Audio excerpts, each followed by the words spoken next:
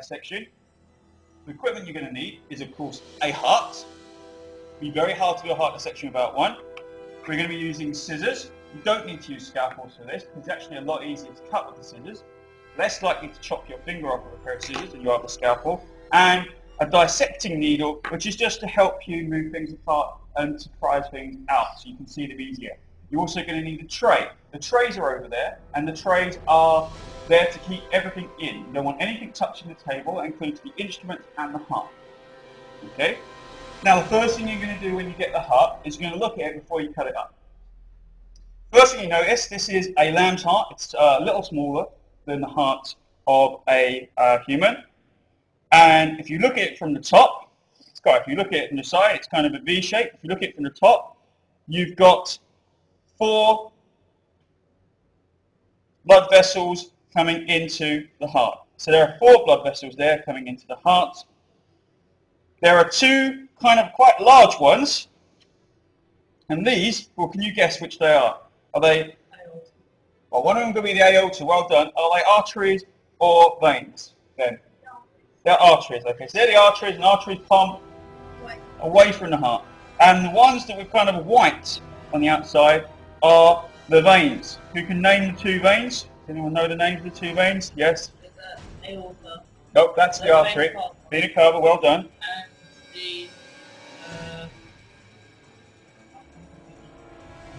And the pulmonary. What we're going to do is we're going to put the 2, when we do the dissection, we're going to actually put the arteries, okay, to the front. So we're cutting from the back of the heart. Now, if you look at the heart, you can see crisscross lines going across it. Now, these lines are also where there are capillaries and arterioles going supplying the heart with blood. Why does the heart need blood? Because otherwise it will suffocate. Because otherwise it will suffocate, because it's a it's a muscle, so it needs oxygen. It needs quite a lot of oxygen. And these are basically what would get blocked if you had a heart attack.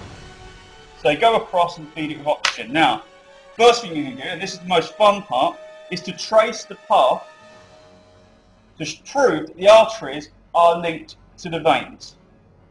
What you do, put it like this, take a finger, put the finger through the artery, go down, then you've got to hook your finger up once you reach the bottom, hook it up and go like this. And then what you have here is Mr. Heart the Glove Puppet. So, push it down, up like that, and the other one you can prove the same. There you go. Don't worry, there's no real blood, there's little bits of blood clots, it's very clean. No worry about playing with your hand, because your hand is very fresh. Okay, you know they weren't fresh because they'd be smelling cheesy, but they're not. They're very fresh, so it's just like handling a steak. What you're going to do next is you're going to actually put your fingers down here and you're going to feel which side of the heart is thicker. So put your fingers down the arteries, feel there, and I can feel that this side is thinner. So this side must be what side of the heart? Where would it pump to if it's thinner? It's the right side of the heart because it pumps to the lungs. And the left side of the heart pumps to the rest of the body. Okay? So the left side of the heart pumps to the rest of the body. Right side of the heart pumps to the lungs. Oh, well, we lost somebody already. Okay. Do you want to sit him down? One. Okay. You alright? Do you want to just sit on the floor there?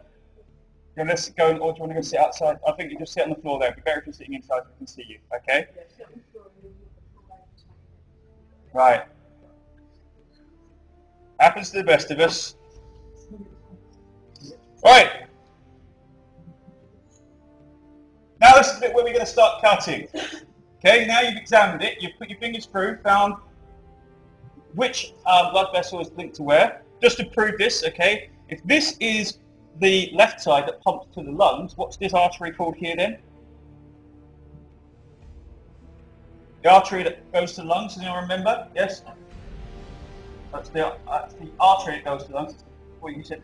Pulmonary artery. So the pulmonary artery goes through, and that must be the vena cava then. So the vena cava's blood comes from the body, through the vena cava, out to the lungs, back through the pulmonary vein, and out again through the aorta. This one is the big one here is the aorta.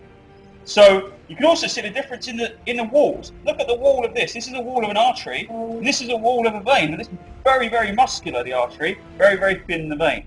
But they're about the same diameter. Now, the way you cut it is firstly you want the veins at the back, and you want the arteries at the front. Turn it around. Take your pair of scissors, and cutting as close to the middle as possible, just cut down either side of this central part of the heart, which is called the septum.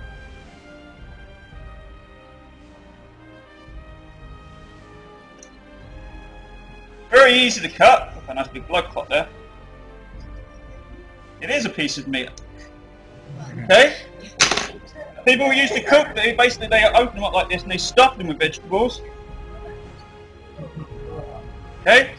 And you open it like a book. Nice and simple, like a book, open it up. Now you can see, it's not actually easy to see the two chambers of the heart because they're not clearly defined, but really the atriums are at the top here, okay? The atriums are at the top here, just up here, that's where the atriums are, where the veins come in, and then these are the ventricles. So the blood comes down here, and here you can see the valve. Now, the best way to do this is take your dissecting needle. This is where you're going to need your dissecting needle. Just hook under there, or just use your fingers, and you can see a flap of tissue there, and that's the valve. It doesn't look like much because you cut through it, of course. But that valve is very important. If you didn't have it, you'd be dead. Because it stops the blood, of course, from flowing back that way. Okay? You don't want it to flow that way. You want it to come in there and go out there. You don't want it to go back that way. Okay? Because otherwise, it won't pump around the body. You can see it separated then by this middle section here, and you've got two halves of the heart. You've got the thick heart, which is basically going to be the left side, and the thin side, which is the right side, and the right side pumps the lungs. What you can do now, while you've cut it and you've examined it, I want you to take your pair of scissors, and you can cut a 1 centimetre cross section. The scissors are still sharp, so be careful. Of the that's the wall of the left side. This is the wall of the right side. Okay, I want you to cut a piece of tendon which connects to the valves. There we go. I want you to cut a piece of valve.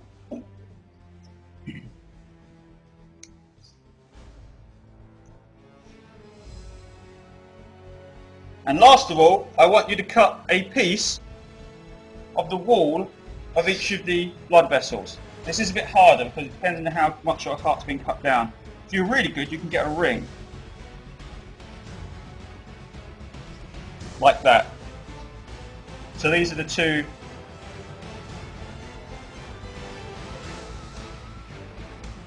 Those are the two veins. And the arteries, of course, you cut through, so you can't get a ring. You can cut off some of this material here, and this is an artery, and this is an artery. And that's basically the end of the dissection, and you can have that all laid out nicely. And if you've got time, tear up some bits of paper and write some labels. At the end, it's very important that you keep everything on the board, and at the end we'll bring around the doggy bag and put them all in the bin, and then we'll bring around a disinfectant and make sure all of the dissecting needles have been collected up. Make sure